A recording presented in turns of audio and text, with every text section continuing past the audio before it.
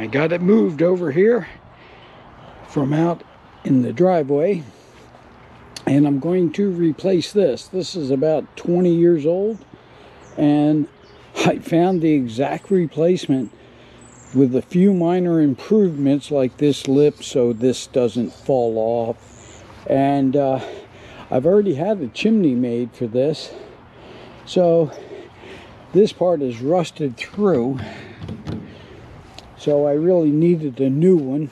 And the brick has fallen off. I rebuilt the firebox, but I'm going to put fire brick in here. I was going to do it before, but I realized no, with 300 and some odd pounds adding a bunch of fire brick is not a good idea. More on this later. Thanks. Bye.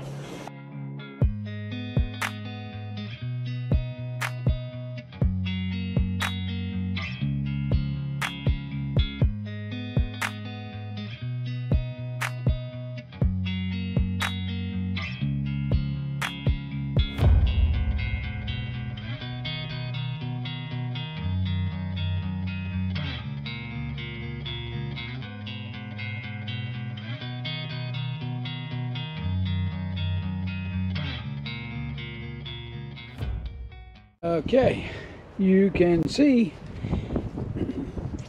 this firebox has been rebuilt a couple of times. You can see the diamond plate here that I welded in to make a new firebox, and I put that fire brick there that I purchased at Tractor Supply inside of here just this last year, and I found out, wow, it makes a world of difference. It radiates so much more heat, and I think it also will protect this flimsy little stuff in here, because I would put a log in, it would dent, especially if it got hot back there, and you know, eventually it went through. So that's why I put the steel plate in there.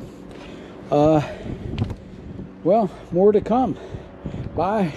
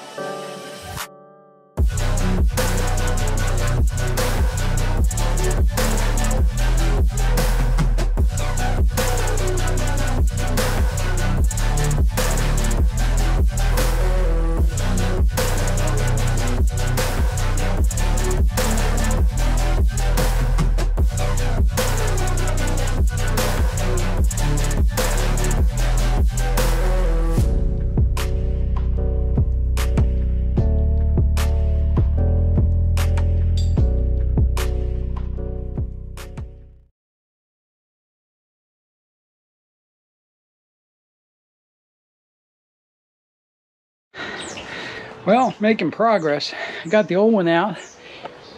Got this one in there, in the right place. I still got a lot of cleaning up to do and mounting stuff, but overall, I got the other stuff out to the curb.